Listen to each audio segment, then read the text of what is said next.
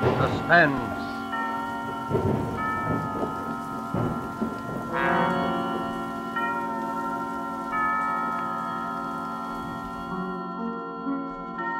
This is the Man in Black, here again to introduce Columbia's program, Suspense.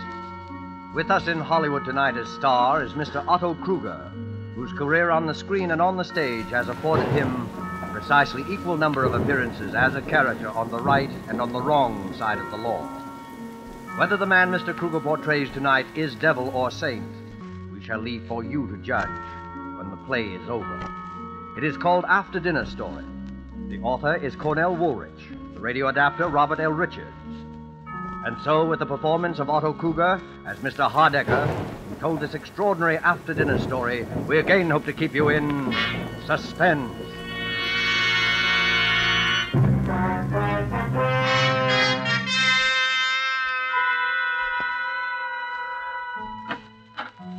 Mr. Hardecker's residence? I believe I'm expected for dinner, please. Your name, sir? Kenshaw is my name. Very good, sir. Mr. Hardecker? Mr. Kenshaw, sir. Ah, number one. Good evening, Mr. Kenshaw. Is this where Mr. Hardecker lives? My name is Lambert. Mr. Hardecker? Mr. Lambert. Number two. My name is Prendergast. I think Mr. Hardecker? Mr. Prendergast. Number three. Mackenzie's the name. Mr. Hardecker? Mr. Mackenzie. Number four.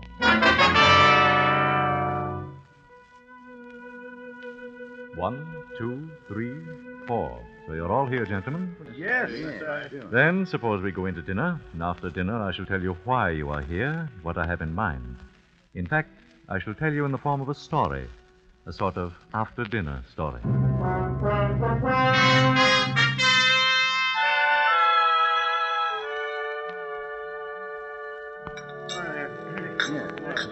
right. Yes, sir, that's a great cup of coffee. I enjoyed it. You pass that, please, thank you. Well, gentlemen, did you enjoy your dinner? Yeah, it was swell. Then, if you'll excuse me for just a moment, I have certain instructions to give the servants, and after that I shall rejoin you. I shan't be long. Certainly. Well, what did that crack mean? Certain instructions to the servants. How should I know? I don't like the looks of the whole thing. Why all the mystery? Well, I suggest that you have patience, Mr. Prendergast. Mr. Hardecker clearly intends to tell us in his own good time. Yeah. And another thing. I don't eat in those fancy Park Avenue joints as a rule myself, but I've seen them in the movies. They always pass the food around to everybody. They don't bring it out of the kitchen already on your plate and just hand it to you. Well, what possible difference can that make? Well, I don't know, but I know it ain't right. No, none of it's right. Why does a man invite 4 perfect strangers to dinner? What is this thing he has in mind for us he keeps talking about? Well, all I know, he says he'll make it worth our while, and I can use a little of that worth your while stuff, the way business has been lately. Obviously, the connection between us is that we were all in that elevator a year ago. Oh, what of it? There's no mystery about that. The police cleared that up the very next day. Maybe Mr. Hardecker doesn't think so. Sorry to have kept you, gentlemen.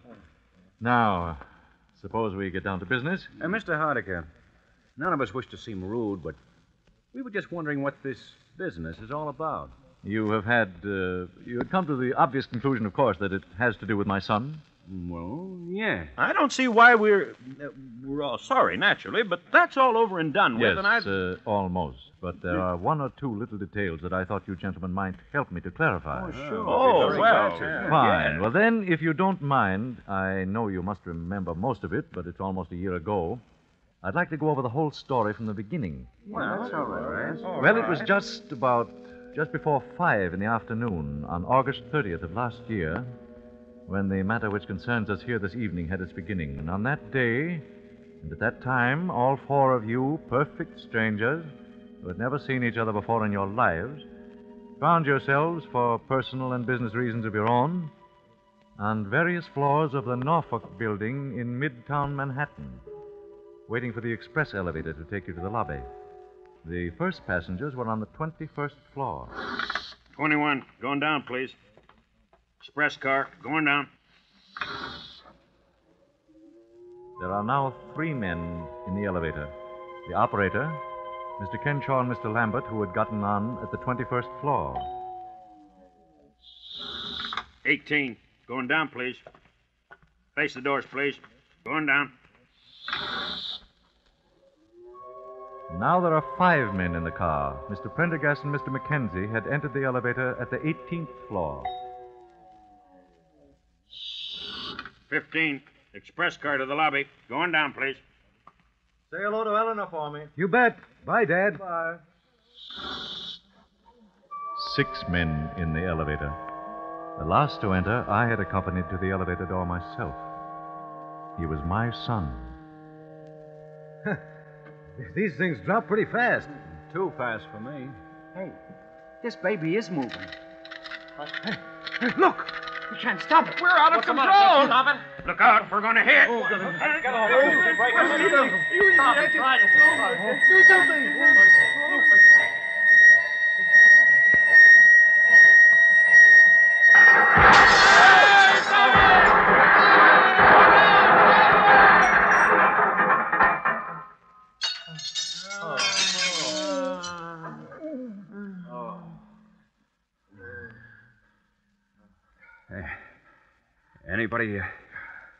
Anybody got a match?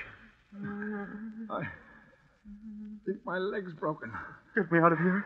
I got a wife and kids. Somebody get me out of here. Get me out Shut of up here. a minute, can't you? Dark. You're not the only one with a wife and kids. Has anybody got a match? We've got to get this door open. Yeah. I don't have it. We're liable to suffocate in here. These things are practically airtight. Where's the operator? Operator, he's over here. I can feel the braid on his coat against my hand. Oh. Hey, what about it, Bud? You got a match so I can see what I'm doing here? Hey, operator. He's dead. Dead. Why doesn't somebody come? What's the matter with them? Why don't they come? Pipe down, will you? Pipe down. There. There, I got it. Now we'll get a little air anyway. Oh, There's a light up there somewhere. yeah. I can hear voices. There, you hear them? Help! Help! Say, there's no use yelling your head off. They know we're down here. Yeah. I wish my leg didn't hurt so bad. Oh, let's see. Try wrapping your shirt around it tight. May stop some of the pain. Thanks. Yeah, easy. Now what? Nothing. Just sit and wait. That's all. Why don't they hurry? What are they waiting for? Why don't Take they hurry? it easy. Take it easy. You could be worse off. Worse off? Yeah. Like this poor guy, the operator. He's dead.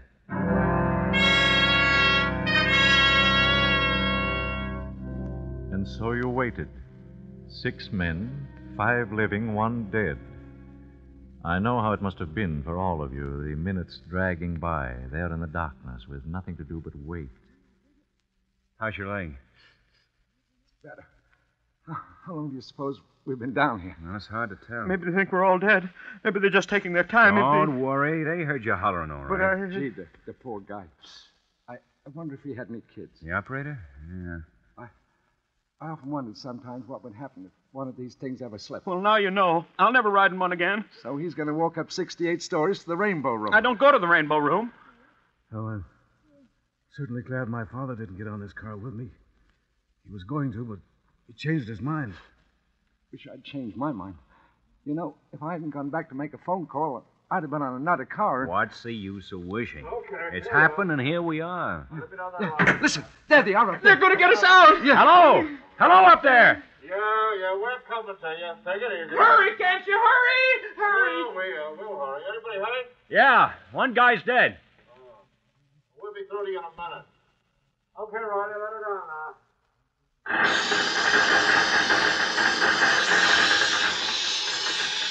Look at that light up there. Acetylene torches. Yeah, they're gonna cut a hole in the roof. What a racket. Oh, I'm nearly deaf already. Listen, you guys. We're coming through, see? Watch out for sparks. Shut your eyes and stand back against the wall. Okay. I never knew those things made so much noise. It's because we're closed in. No! What was that? I don't know. I thought I heard somebody holler. Yeah, so did I. Must have been one of those guys up above. Those sparks are enough to blind you. Well, don't look at them. They will blind you. One went right by in front of my face, right across the car. They couldn't have. They're dropping down. Did you see it? It was awful bright. Oh, just a reflection. Don't look at it. I guess they got it cut through. Phew, yeah. I couldn't have stood much more of that. They're pulling off the top. It won't be long now. All right. Stand clear down there. I'm going to jump down. Hey, cop. And no cop ever looked lovelier. All right. Pass them ropes down now. Okay, hold it. All right. Who's first now? Who's the worst hurt of you all? How about this fella? Now, that's the operator. He's dead. Hey, look. Those other two guys have both passed out. Yeah, shocking, yes. Officer, I've got to get out of here. I feel pretty bad. Hey, hold your horses. There's nothing wrong with you. But I... That man's got a broken leg there. Who's got a broken leg? I have, I think. All right. Can you sit in this rope sling here? I'll try. Now, hang on with both your hands. I'll be all right. Okay. Pull him up. Well, so long, fellas. Take care of that leg. Thanks. Yeah, thanks. My name's Lambert. And mine's Mackenzie. Maybe we'll run into each other sometime. Yeah. Well, so long. All right, let me have that rope now. Well, who's next now? Well, maybe you better take those two guys that passed out. They might be hurt. Why, sure. How about this young fella? Sure. He got a little blood on him, hasn't he? He has that. Glass from the light fixtures, I guess. Well, I don't think it's serious. You don't, eh? No, he seemed to be all right. Well, whatever he seemed to be, he's not now. This man is dead. Dead? Oh, but he can't be. Look here, my lad, you don't seem to realize that you've come through a pretty serious accident. I know, but he can't be dead. We heard him talking just a few minutes ago. Isn't that right? Yes, I heard him. Well, sure. He was talking to us here in the dock. He said something about being glad his father wasn't on this I elevator. can't help what he said or what you heard him say. This man is dead.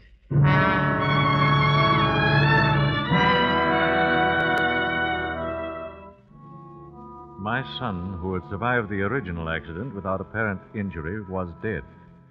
You gentlemen were more fortunate. You lived. 5 days later, you four met again. It was at police headquarters. About 2:30 on a Friday afternoon. The last to arrive was Mr. Lambert. In here, Mr. Lambert. Thanks. Hello there. Hi, fella. Hey, how's the leg? Pretty good. Mr. Lambert, That's right. I'm Chief Inspector McMahon. How do? You'll just take a seat there. Yes, sir. Well, we all here now? Mr. Kenshaw, Mr. Pendergast, Mr. Yes? McKenzie, That's Mr. me. Lambert. Yes, sir. Well, now, as I told each of you over the phone, I won't keep you very long. I just wanted to ask a few routine questions about that business of the elevator the other day. Well, what's the matter? Something phony about it? Not for our money. It's an open and shut case. Suicide. Suicide? Yeah. You mean the operator wanted to bump himself up so he could... No, not the operator. He died of a fractured skull. It's young Hardiker we're interested in. His father's been raising a row, so we said we'd investigate, but... I still don't get it. Wesley Hardiker was killed by a .32 caliber bullet through the heart. You mean he killed himself right in that car with all of us? What else? He wasn't shot when he walked in, and he was dead when we brought him out. Unless one of you killed him. Whoa. Well, now. Any of you know him? No. Well, then there you are. Even the father had to admit that as far as he knew, his son had never seen any of you before in his life. But it don't make sense. What don't make sense? Well, I mean, a guy shooting himself in an elevator with four other people that nobody didn't even know it. Did any of you hear the shot? Well, not before they started the blowtorches. I could swear to that. Couldn't have heard one anyway. Yeah, you see. Hey, wait a minute. Did you hear something? No. But Mackenzie, remember I said when I was laying on the floor of the elevator that I thought I saw a spark from one of those blowtorches that went across the car instead of falling down? That's right. Anybody else see it? The blowtorches were absolutely blinding. You couldn't see a... How about you, Mr. Kenshaw? I'm afraid that I fainted or something silly like that. I'm not a very strong person. Well, it was probably the gunshot, all right. Nothing very mysterious about it. The gun belonged to young Hardiker, licensed in his name, and had only his own fingerprints on it. Well, maybe I shouldn't ask, but why did he do it? The official verdict is suicide while of unsound mind. He seemed all right. He talked to us perfectly sensibly just before it happened. Just goes to show. You never can tell, can you? Oh, he'd always been nervous and highly strung. We got that out of his father. The strain of being down in that black pit was just too much for him, that's all. Oh, what a terrible thing. To break down just as we were about to be rescued. Yep, it's too bad. Boys seem to have everything to live for, too. But we find that sort of thing all the time. The noise, I suppose. I've read of cases of nervous breakdown caused by noise. Yeah, that's it. Well, I guess I don't need to keep you gentlemen any longer. Well, I'm certainly glad there were no complications. Oh, don't worry. If one of you had anything to do with it, you'd be back in the cell right now.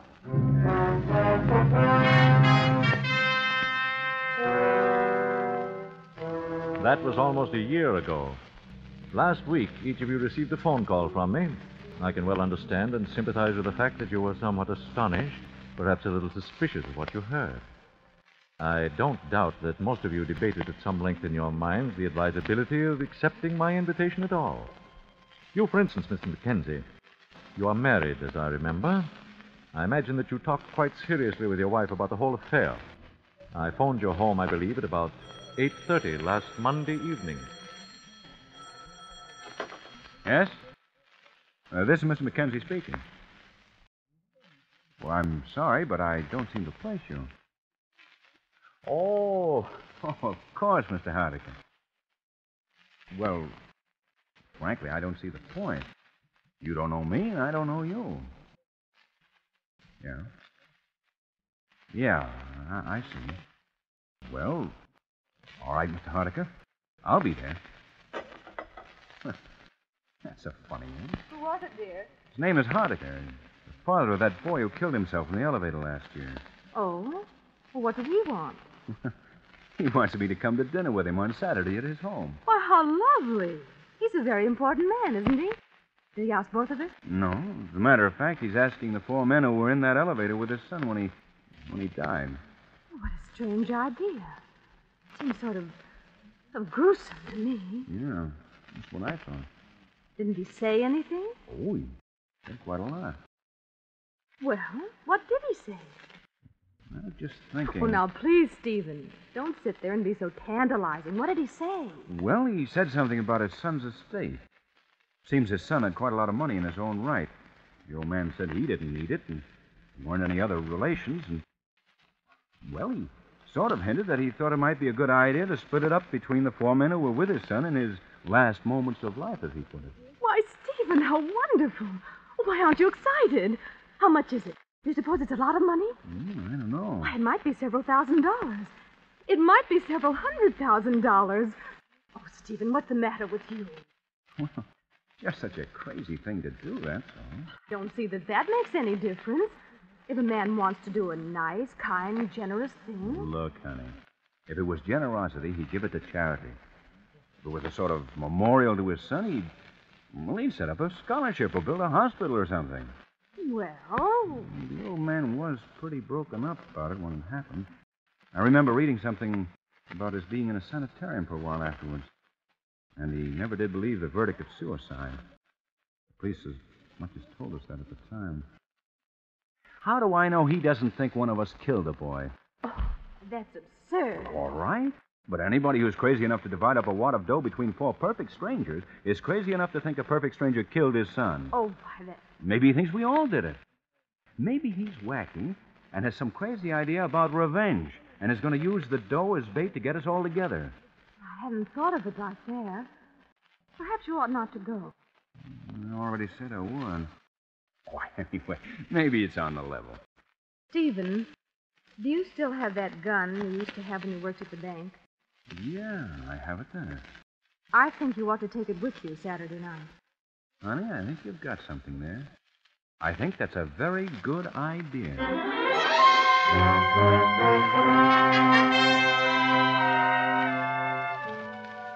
And so, gentlemen, I'm quite gratified that you all saw fit to accept my rather unique invitation, and that we are all here together this evening. By the way, Mr. Mackenzie, I'm afraid I must ask you to give me that gun that you brought along. So that's it. And, Mr. Mackenzie, you will notice that one of my servants who is standing in the door directly behind you has got you covered, is the phrase, I believe. Oh, okay. Thank you. How did you know? Why, the butler sort of patted all your pockets when he removed your coats, but aside from that, I've spent most of my waking hours during the past year looking into the backgrounds of all you gentlemen. So I was right about this setup after all. Now, look here, Mr. Hardecker. I came here tonight in perfectly good faith. I even canceled a very important business appointment. With Mr. Joseph Donahue of Celluloid Products. Yeah. All right, let's cut out the mystery. What's this all about? Yes, what's the idea? Now, wait a minute. One moment, gentlemen. One moment. I didn't ask you up here under false pretenses. I fully intend to divide my son's estate precisely as I suggested over the phone. I sincerely hope you don't resent my investigation of your backgrounds. Well, gee, Mr. Hardecker, my background isn't much, I guess, but... Perhaps we all owe you an apology, Mr. Hardaker, but you must admit the whole thing's been a little strange. It has indeed been very strange.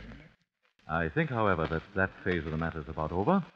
Now, before we get down to business, there is one detail that I'd like you to help clear me up. Sure, we'll be glad.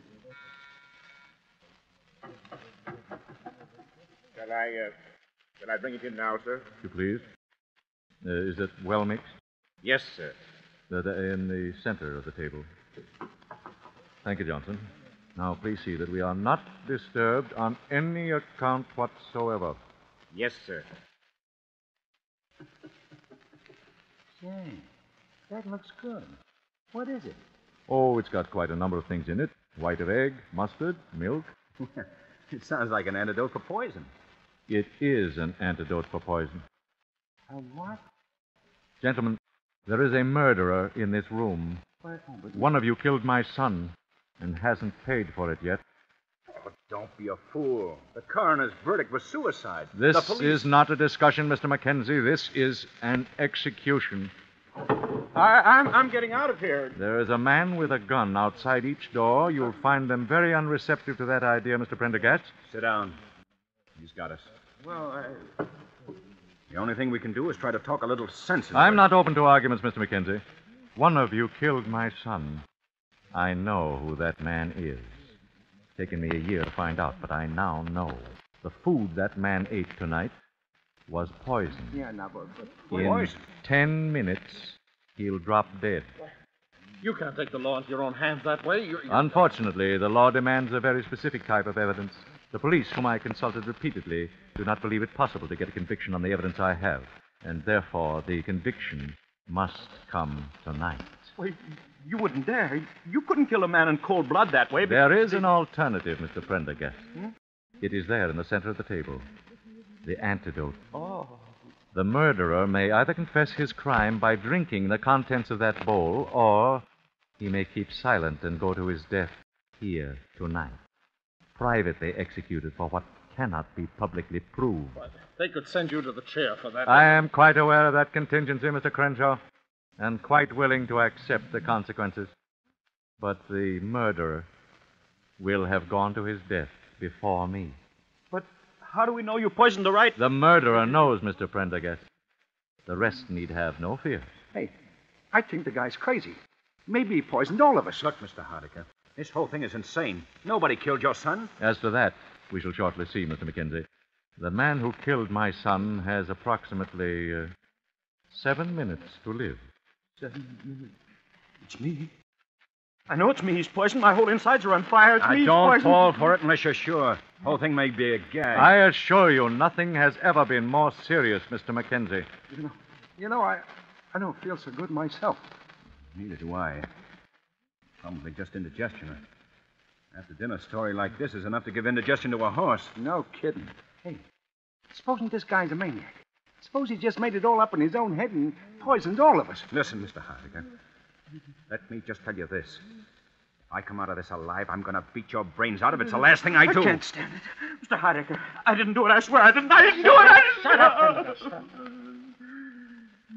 5 more minutes. Hey, I feel awful. Maybe we all ought to take some of that stuff, just in case. Yeah, that's it. We'll all take it. Yeah? Who'll take it first? Unfortunately, gentlemen, there's only enough antidote for one.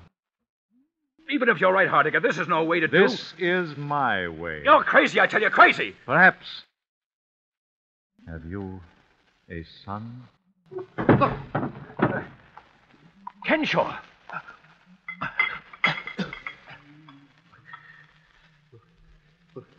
Will it save me? Well, gentlemen, now you know. All right. All right, what do I care? I killed him.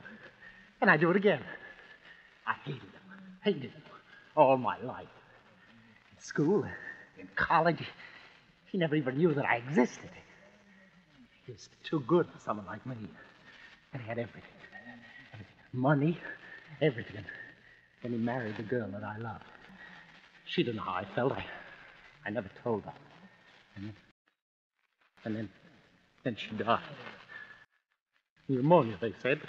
She wouldn't have died if she hadn't married him. So I killed him. I saw him get into the elevator. And then it fell. It fell. It was as though God had delivered it into my hand.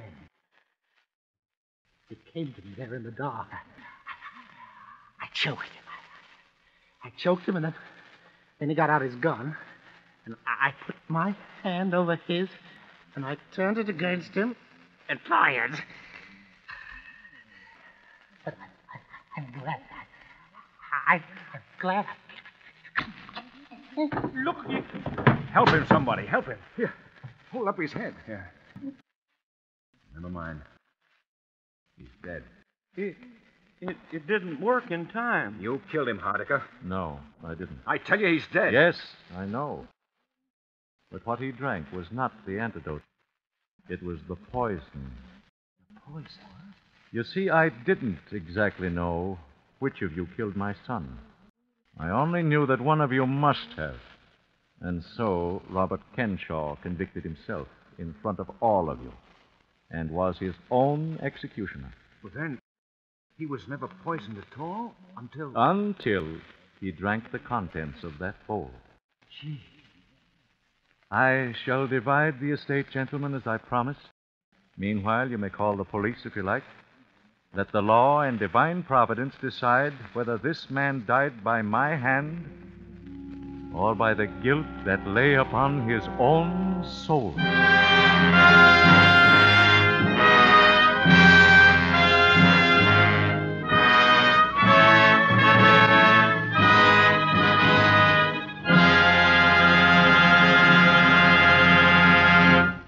And so closes After Dinner Story by Cornell Woolrich, starring Otto Kruger. Tonight's tale of Suspense. This is the Man in Black, who conveys to you Columbia's invitation to spend this half hour in suspense with us again next week, same time, when our star will be Gene Lockhart in the suspense play called Statement of Employee Henry Wilson. The producer of Suspense is William Spear, who tonight also directed the broadcast, and who, with Lud Gluskin and Lucian Morowick, conductor and composer, and Robert L. Richards, the radio author, collaborated on tonight's Suspense.